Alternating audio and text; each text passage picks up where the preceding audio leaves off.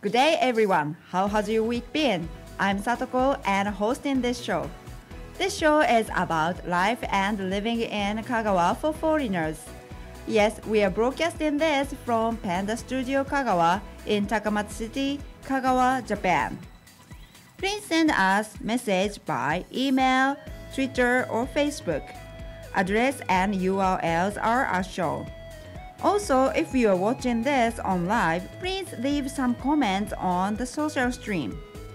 この番組をライブでご覧いただいている方は、ぜひソーシャルストリームにコメントをください。Today's theme is こっちか Winter Sports in Shikoku. And also, we'll show you the report when we were a part of KSB, the local TV show. And on Don't Get Fooled by Kanji, we will go over the kanji shown on the price list. 今日のテーマは四国でのウィンタースポーツです。私たちを取り上げてもらった KSB の収録レポートもお送りします。Don't Get Fooled by Kanji では、料金表でよく見る漢字を紹介します。You are watching SANUK-ENGLISH TV.Have you ever wondered? 疑問に思ったことはありませんか ?About us, SANUK-ENGLISH Production 私たち SANUK-ENGLISH Production について Who are we? 誰なのか Why this production? なぜこの形なのか What for? 何のために Where is this going? これからどうしたいのか We are a non-profit organization 私たちは非営利団体です In order to accomplish our mission私たちのミッションを果たすために We have a vivid vision to get to 向かうべき明確な目標があります What you know is only just a beginning 今の活動はほんのスタートに過ぎません It is like a process of a caterpillar becomes a beautiful butterfly 青虫が蝶になるまでのステップをイメージしてください Now, we are only a tiny caterpillar 私たちはまだ生まれたばかりの青虫の段階です For us to raise this tiny caterpillar, この小さな青虫を育てるには We need your support. 皆さんのサポートが必要です。We'd like to make this party as an opportunity for a lot of people to know about us. このイベントを多くの方に私たちを知ってもらう機会にしたいと思います。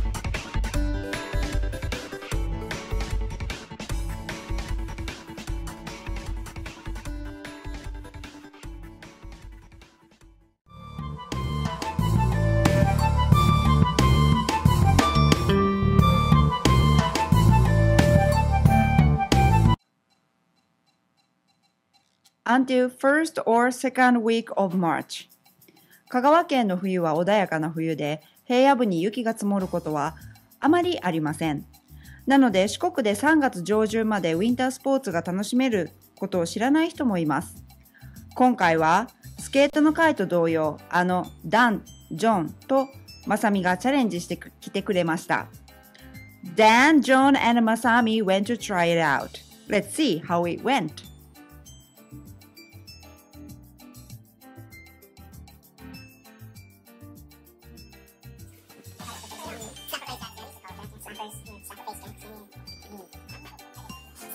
They are borrowing ski wear from Asayan, where Asayan さんに借りて試着中です。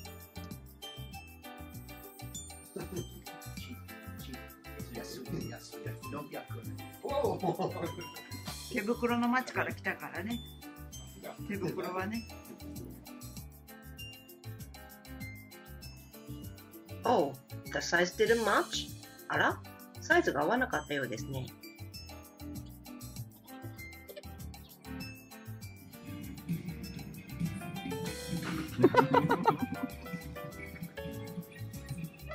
おはようございます。おはようございます。Good morning. Good morning. Are we ready? We're ready to go, yeah. Yes. I think- Exciting. Yeah. Are we ready? Yeah. Okay, let's go. 32号線南へ向かっています。出山が見えてきました。あれ、出山も通過するみたいですね。でね、万能公園でもないみたい。どんどん進んで井の花峠まで来ました。どんどん山へ登っていっています。雪山を登ってきます。気にしなわないように追いかけなければ。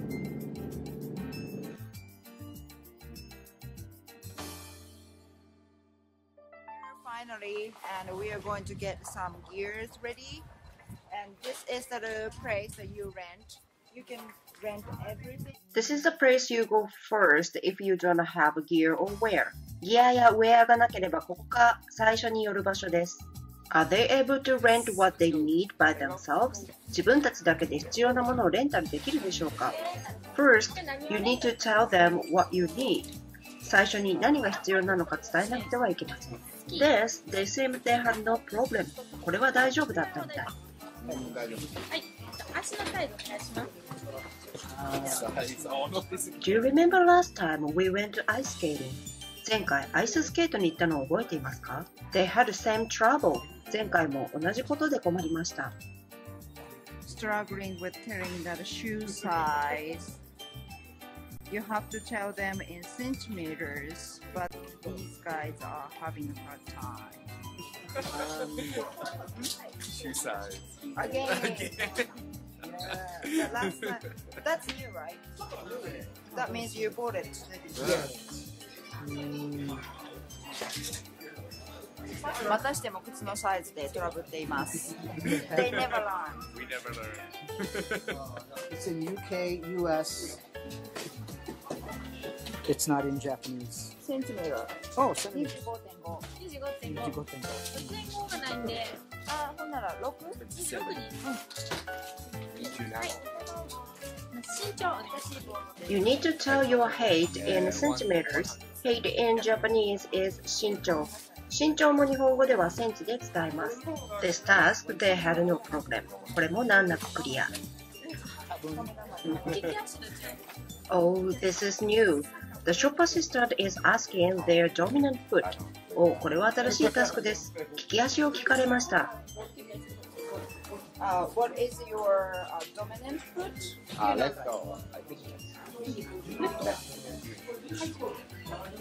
体重 is weight. This also you need to tell them in kilograms. 次は体重。これもキログラムで伝えなくてはなりません。This didn't trouble them at all. これは問題なかった様子。Final part is filling the form in Japanese. 最後は個人情報欄の記入です。Yeah. So here is the Prefecture.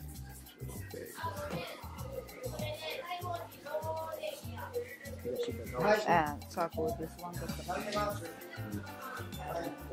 the city. So for machi, is it sambo matsu? We don't have a machi. Oh. Skip it and then sambo machi. They've through the all tasks in Japanese and pay for the rental fee and lift tickets. 日本語でのたくさんの壁を乗り越えて、やっとレンタル料とリフト代を払います。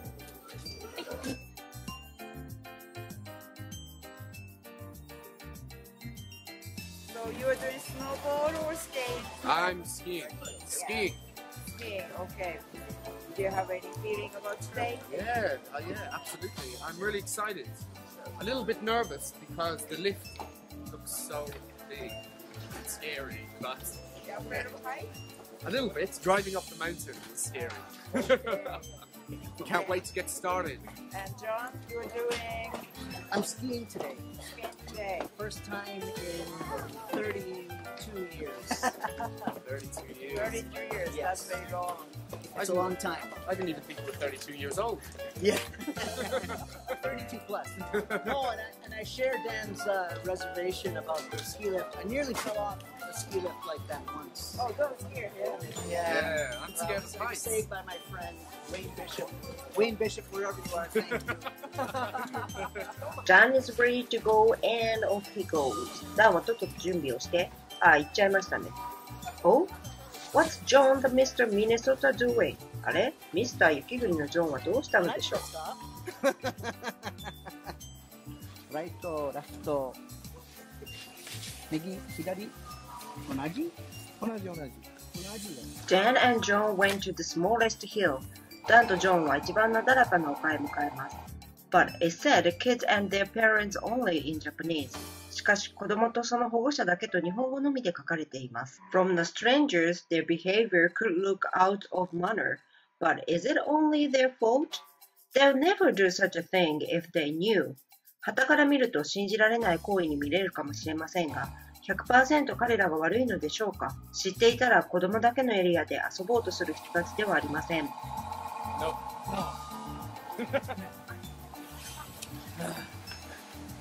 Let's go for the big one. Oh my god, kawaii, scary. あそこが、はい、right side, slow. Left side, okay. Oh, okay. Okay, that's it. Left side, yeah. Left side. Arigato, thank you. Let's go. While Dan and John were almost got in trouble because of the kids-only sign was in Japanese language only. What was I doing? 日本語の表示が読めず、もうちょっとでダンとジョンがトラブルに巻き込まれそうになっていた頃、私は何をしていたかって I had no idea such a thing was happening. そんなことが起こっているとはつゆ知らず。I was too busy to learn how to move on the snow from Asayan. 雪の上で動く方法をアサヤンさんに教えてもらうことで精一杯。Because it was my very first time doing winter sports. ウィンタースポーツがこの日生まれて初めてだったのです。Not so many people know that John is a sandwich guru. ジョンの作るサンドイッチがとても美味しいことはあまり知られていません。Their lunch is John's special sandwich. 彼らの昼ご飯はジョンのスペシャルサンドイッチ。But there is a canteen on the second floor. You need to buy ticket first and bring the ticket to the counter. This system is called SHIKOKU. 2階には食堂があります。We had lunch there. 私たちはここで食事をとりました。Get the footage as soon as possible. Okay, we'll head up. Yeah. Right at the top, Wait. yeah. From this point, we passed the camera to Asayan. ここからはカメラをアサヤンさんに渡します。Maybe Shinda. Maybe Taboo. Maybe. Okay. Let's go. Let's go.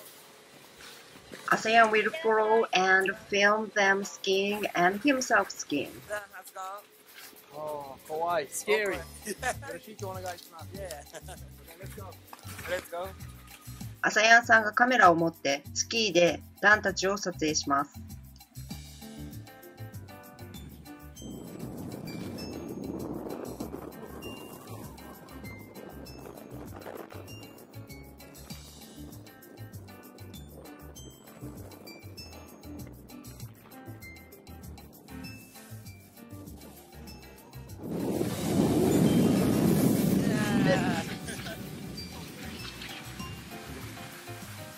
Oh, 楽しい。 Yeah. Oh, thank you very much. Let's go, one more. I just saw a kid that could chew gum and snowboard at the same time. 難しい。Difficult. Yeah, amazing. And blow a bubble. Amazing. All right, here we go. 頑張って。 Get off my ski. No, no. Hey, John. Yeah.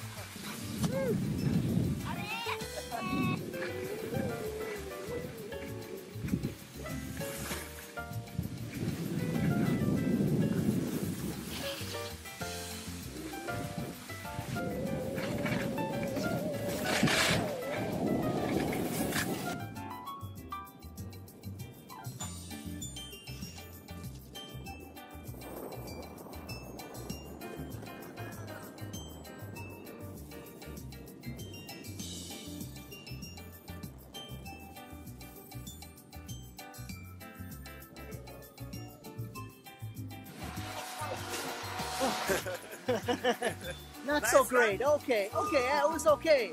Good stuff, Johnny? Yeah, it was fun. Almost fall off ski lift. Oh. I almost fell off the ski lift when I was 12. Nice time. We are having a very nice time. Yeah. And I think Dan tried the moguls. Yeah. No!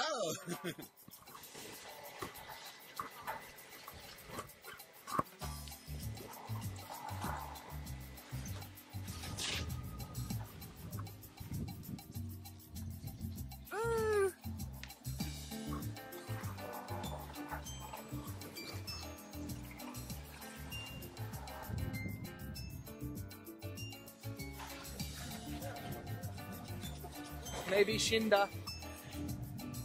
Is that right?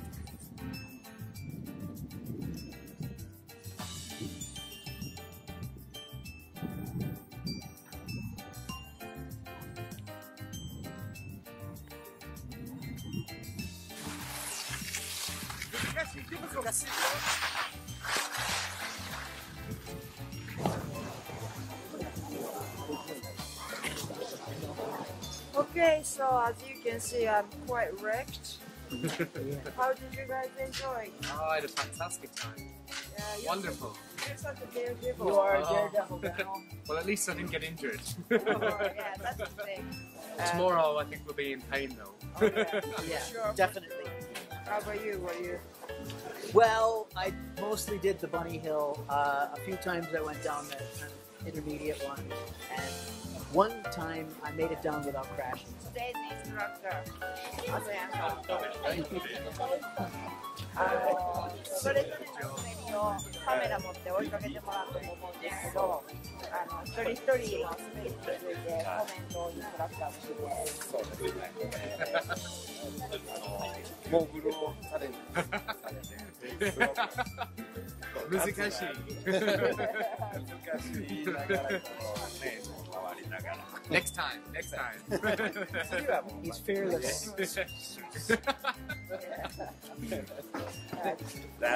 次は、こっちずっとね、一緒に滑るんですけど、すごくこう安定してね、上手に。Well balanced. Very steady. He's being too kind. スピードが多分このスピードが出たらすごくこうちょっと怖いなってだんだんこうなっちゃってああいうこう緩やかなところでねこう綺麗にシューってナイステクニックでね頑張ってください。Thank you. Thank you. Thank you. Nice fight. Nice Nice fight. fight. Nice fight. Nice fight. はい、ありがとうございました。はい。また会いましょう。Okay, let's go home. Let's go. Let's go have a beer. Bye bye. Bye. The ski ground we went to was Ikawa Ski Park in Miyoshi City, Tokushima Prefecture. 今日ご紹介したのは徳島県三好市にある井川スキー場です。The president and so many staffs were so cooperative. Thank you very much. 社長さんをはじめ多くのスタッフの方にご協力をいただきました。ありがとうございます。How to get to the skiing ground if you are Japanese? Check their website. 井川スキー場へのアクセスは日本人の方はスキー場のウェブサイトをご覧ください。From JR Takamatsu train station, take Express Shimanto to JR Awa-Ikeda station. From JR Awa-Ikeda station to Awa-Ikeda bus terminal is walking distance. Take a bus from there to the ski ground. Return schedule is as shown. Take 4 p.m. bus, then you'll be back Takamatsu by 8. Bus needs to be booked ahead by phone. Return bus fee is 2,000 yen. The train fee is 2,560 yen return. For further information, check our blog.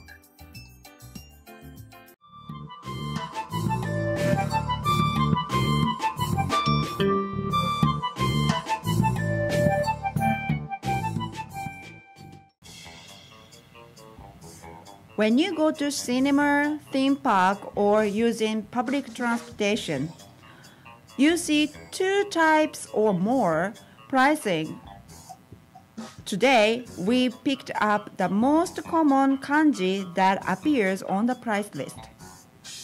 映画館やテーマパーク、公共交通機関を利用すると2つ以上の料金設定を見ることがあります。この料金表に使われている最も一般的な漢字についてご紹介します。今日は料金表にまつわる漢字です。英語のみで進めます。You must have seen these kanjis next to each other on a price list, and both prices are different for the same service. Why? This red circle kanji means human or people. And this, one means big and the other means small. Big plus human equals adult. Small plus human equals child. Now you know why two prices are listed. Now, how about this? You might have noticed there are two types of kanji shown next to the price in Japan. This red circled kanji means tax. This red circle kanji means separate. This one means include. So, tax plus separate equals tax excluded. Tax plus include equals tax included. Easy peasy. Now, important notice. Tax rates are changing from April 1st as well as sales tax. We'll talk about that in March.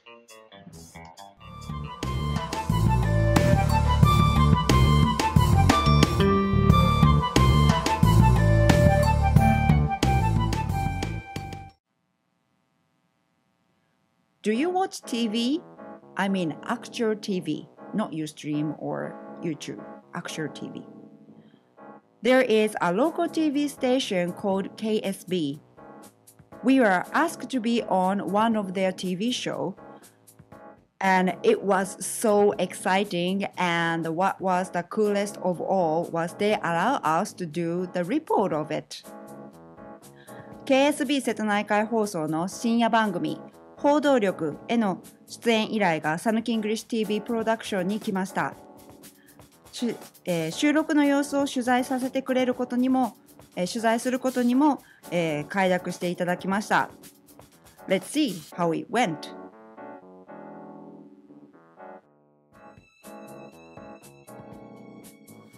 Hey, how's it going?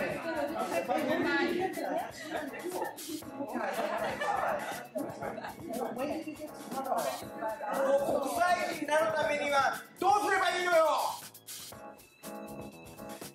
はい、OK です。もうなんか一発 OK。インターネットで英語の情報番組SANUK-ENGLISH TV を配信している川田。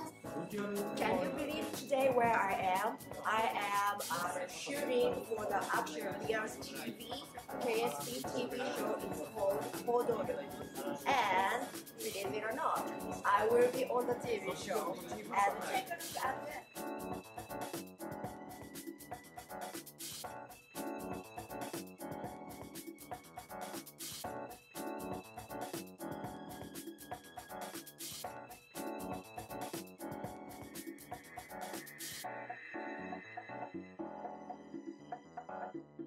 Because of what we do.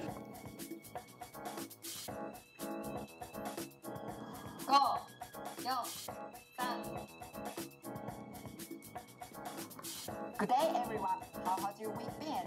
I'm Satoko and hosting this show. 高松市中心部のスタジオで収録しているのはインターネット番組SANUK-ENGLISH TV.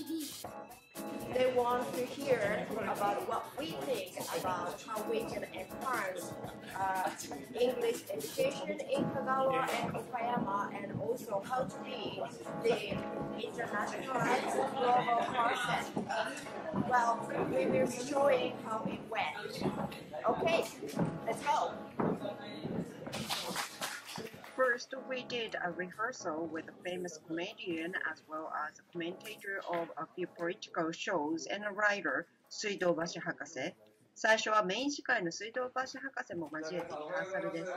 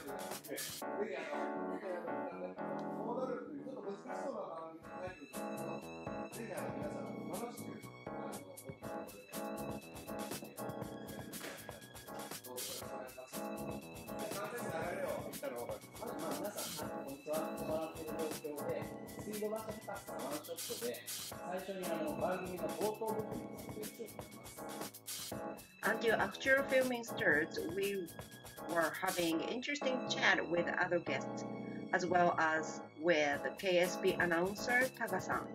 本番収録が始まるまで控え室で他の出演者の方と興味深い話題をしていました。KSB のタガアナウンサーも気さくな方で和気あいあいです。I was learning from Mr. Mwangi from Kenya about language education and public language in Kenya. 私はケニア出身のムワンギさんにケニアの言語教育と公用語について教えてもらいました。We are going to shoot the actual TV show now. There are so many international people in Kagawa and Okayama are gathered here. 高松市で英会話教室を経営するアメリカ出身のアラン・フーさんとユキコさん夫妻です。香川県宇多津町で保育園を経営する筑後浩二さんとブルガリア出身のクリスティーナさん夫妻。11歳でお父さんの仕事の関係でイタリアから香川へ四国学院大学を卒業し、現在は百十四銀行に勤めるエリザベッタ・ガリアルディさんです。東かがわ市の手袋メーカースワニーの社員として世界を飛び回り、英語で商談を行っている森谷昌司さん。四国学院大学で国際政治学を研究しているケニア出身のゴードン・ムアンギさん。インターネットで英語の情報番組SANUK-ENGLISH TV を配信している鎌田聡子さん。よろしくお願いします。お願いします。I'm kind of a bit scared, but let's see how it goes. You wouldn't get this kind of interesting opportunity.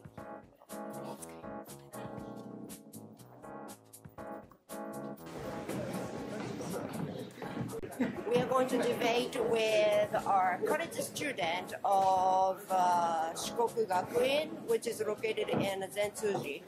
And we're in a studio of their campus, and that is where the TV show will be shot. As you can see, the actual real TV camera is here.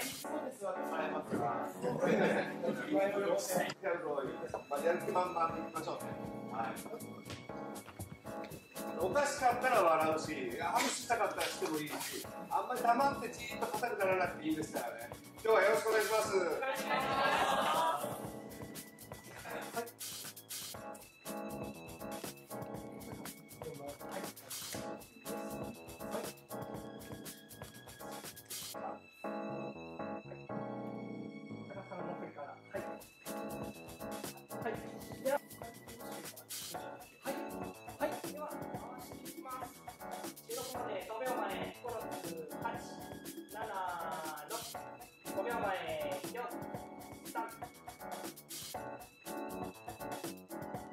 行動力第11回目のテーマは英語教育です。I want to talk with you in English. はい、ありがとうございます。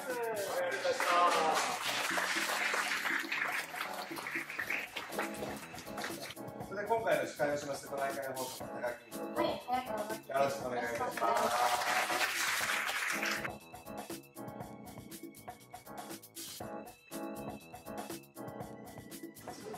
東かがわ市の手袋バッグメーカースワニーです。海外の取引先が多く、長期の出張や移民も珍しくないため、30年ほど前から外国人の英会話講師を招き、社員の英語教育を続けています。こういうふうに会社で英語を話す、間違ってもいいよという感じでどんどん話す機会が出てくると、ちょっとずつ自分に自信が出てきて使えるようになってきてはいます。クリスティーナさんに僕初めてヨーグルト食べられるんですかって言ったら、日本に来たら私毎日ヨーグルト食べれると思われてるんですけども、食べてないんでね。まあ、私自身はそんなに大好きな食べ物のリストに書いて博士も諦めたって言ってましたよ、さっき。そう、大丈夫。I want to speak to you in English. OK。逆に日本で長く住んで、日本で英語教育を受けた。そうです。だから今英語はですけれども、日本語、私は日本語もできますよ。今は日本語話してる。でもちろんもちろんそうだけど、だけどまあ大体僕はこう日本語がこういうふうに聞こえてるっていうのは、僕らの英語もまあ割と、ネイティブじゃなく聞こえるんだなと思うけれども、コミュニケーションもこんなできるんだなっていうのはやっぱ思いましたね。先ほどのケニアのボードのさんともお話しして、日本に来て初めて自国のケニアのことを少し知ったっていうライオンの話していただけますか。彼女を口説いたのは英語で口説いたんですが、彼女は英語教育は一切受けてないんです。そもそもお二人がどこで出会ってどうなったのか全くわからないんで、これも海外のチェコですよね。はい、そうです。生徒さんを口説いたんですよ。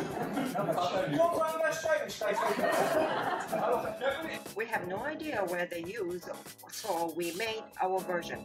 放送ではどこが使われているかわからないので、報道力SANUK-ENGLISH version。 MC の川田さんが英語と日本語の2カ国語で配信しています。香川県に住んでいる外国の人に向けて香川県の生活情報を英語でお伝えする番組っていうのを作っています。鎌田さんは19歳から5年間アイルランドに留学しました。滞在中、外国人の自分には本当に必要な情報がなかなか伝わってこず、仮に伝わってきたとしても分かりにくいケースが多いと感じたことがこの番組を始めたきっかけです。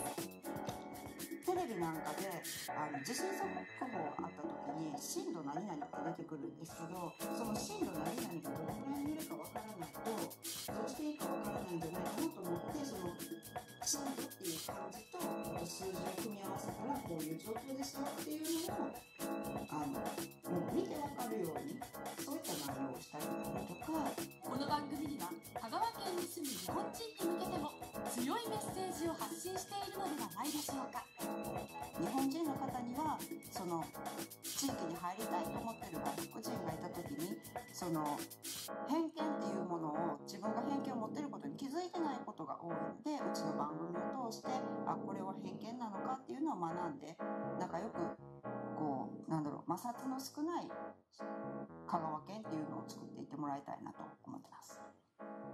いや本当にきめ細かいっていうか、香川にやってくる外国人にとってはすごく優しいだけでなく、あそこからネットワークがこうつながっていくようなことになっていくので、まあああいう一つの突破口みたいなのがあるなと思いますね。でも簡単にそのユースト中継でこのことできるようになったんだなと思います。ご本人いらっしゃいますからね。ありがとうございます。いや、やっぱ頼りにする人がたくさん出てくるんじゃないですかね。マーブリさんとかは日本に行ってやはりわからない情報とか生活情報とか困ったことはありますか？それはあります。あります。もう40年になります。もう40年いたら大丈夫ですよね。多分。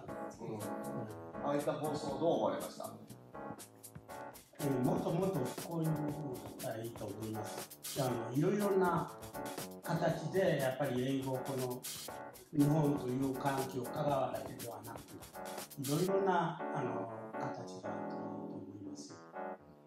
我が香川のために大事なことでやっていくと思います。いろんな自分の情報の母国語で聞けると、なんかちょっと安心するってありますね。そうですね。私は阪神大震災の時に高松に小豆島に行ったんですけれども、やはり震度ってどういう意味ですかで、当時はマグニチュードはもうあまり出なかったから、で震度5弱はどういう意味ですか？結構ゆだったのは分かってるけど、具体的にどういう意味ですかね。だからこれは本当にありがたい。やっぱり今は結構分かってはきたんですけど、最初ははこうテレビ見ても何もわからないし、学校でももう困った経験しかないです。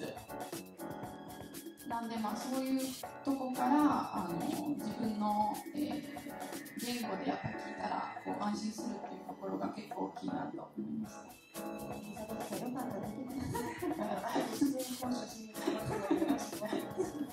やっぱり人の命と心って国境も動かさないと思うんですよね。だから地元に来てくれている外国の方の命も守っていかなくちゃいけない。それは私のようなバイリンガルな人間であったりとか、他の海外に出て他の文化を知っている人間が地元に戻ってきたっていう、そういった人間の役目だと私は思ってました。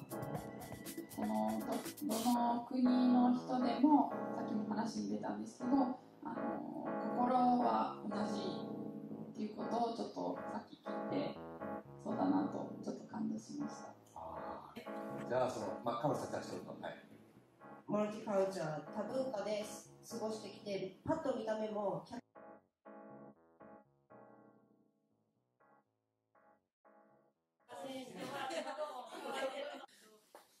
あ番組の見どころは全然終わってみて。いやもう今終わったばっかりでそんな冷静に振り返られないんですけど、皆さんが何と言ってもようしゃべる皆さんが喋ってくれたのが何とてありがたかった。特にもうやっぱり鎌田さんのキレのあるトーク、キレのある目線、人間力、なんかよくわかんないですけど、とにかくすごいパワーが溢れてて、皆さん出ていただいたのがみんなそうなんですけど、ひときわ目力があったのがSANUK-ENGLISH TV 鎌田さんではなかろうかというのが今回僕の感想です。放送は今週土曜深夜0時45分から30分 KSB 瀬戸内海放送です。Hey, how's it going?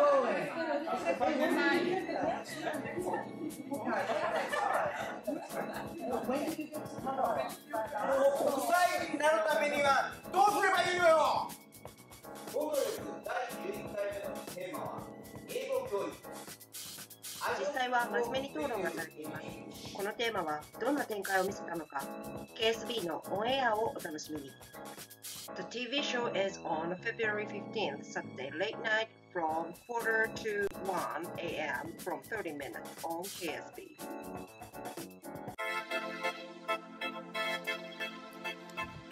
What is Panda Studio Kagawa? Panda Studio Kagawa is a movie picture studio. We can make many types of movie pictures. For example, e-learning, web movies, virtual set. This program floated from Panda Studio Kagawa. I hope you all enjoyed tonight's show. The TV show we will be on is on February 15th, Saturday late night, and from 24:45 till 25:15. It's a 30-minute show on KSB channel. The theme is English education in our area. 今回の内容はいかがだったでしょうか？さて、来たる2月15日土曜日深夜24時45分から30分間 KSB 瀬戸内海放送の報道力という番組に出ます。地域の国際化、英語教育について多文化を持つ子どもの母として、また地域の多文化共生を推進するこの団体の代表として出演してきました。2月15日土曜日、深夜24時45分から30分間はぜひ KSB を見てください。SANUK-ENGLISH TV の次回は2月20日、いつもと同じ午後10時からお楽しみに。We'll be back on February 20th at 10 p.m. Until then, have a great week. Bye bye.